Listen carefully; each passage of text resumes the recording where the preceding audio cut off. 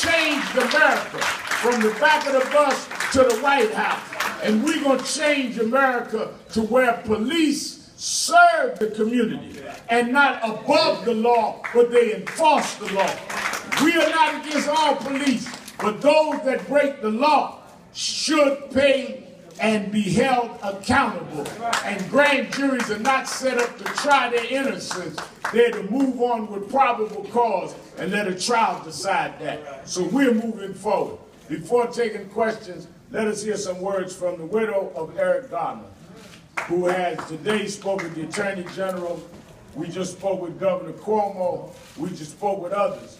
But she will help lead that march on December 13th. Esau Snipes Garner. Hello, everybody. I want to thank everybody for their support, for their continued support. And like Reverend said, this fight ain't over. It just begun. I'm determined to get justice for my husband because he shouldn't have been killed in that way. He shouldn't have been killed in any way. He should be here celebrating Christmas and Thanksgiving and everything else with his children and his grandchildren. And he can't. Why? Because a cop did wrong. Somebody that get paid to do right did wrong, and he's not held accountable for it.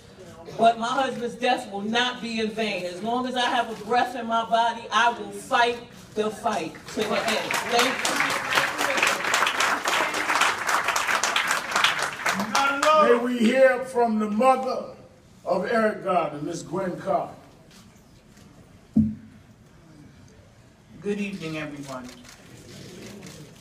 Giving honor to God, who is first in my life. But I'm here, I am truly disappointed in the grand jury's decision this evening. I don't know what video they were looking at. Evidently, it wasn't the same one that the rest of the world was looking at. You know, how could we put our trust in the justice system when they fail us like this?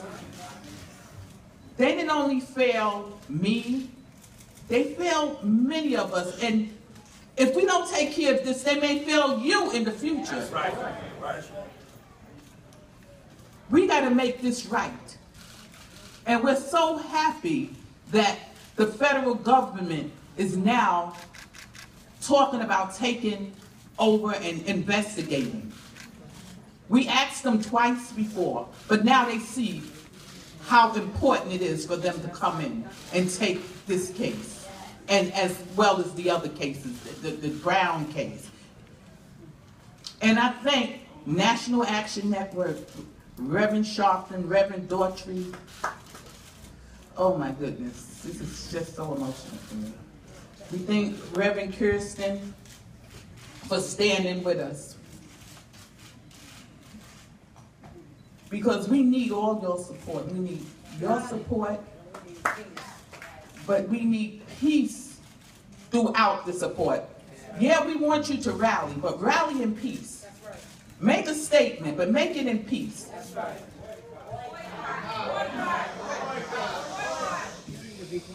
Do what you have to, but do it in peace. Okay? But I thank each and every one of you for coming out tonight to show support and love for the family and for my son, which I will never see again. This thing is just breaking my heart, just pulling me apart. But thank you so much.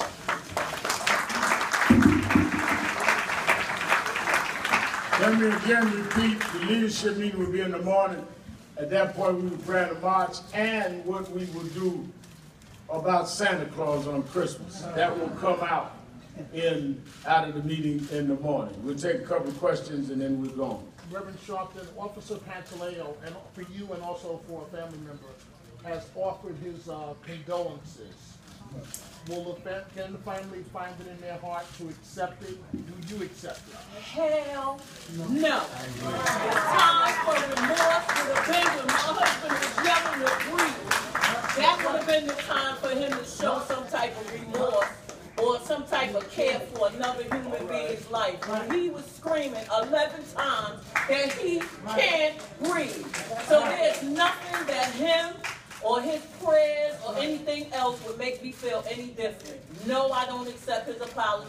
No, I care less about his condolences.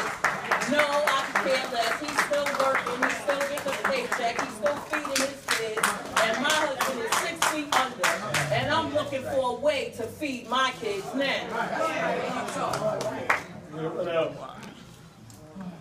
All right, thank you very Who's much. going to play Santa Claus for my grandkids this year? Because he plays Santa Claus for my grandkids. Who's going to do that now? So what do you want to happen to him? What do you want? I said that's it. Thank you. Exactly.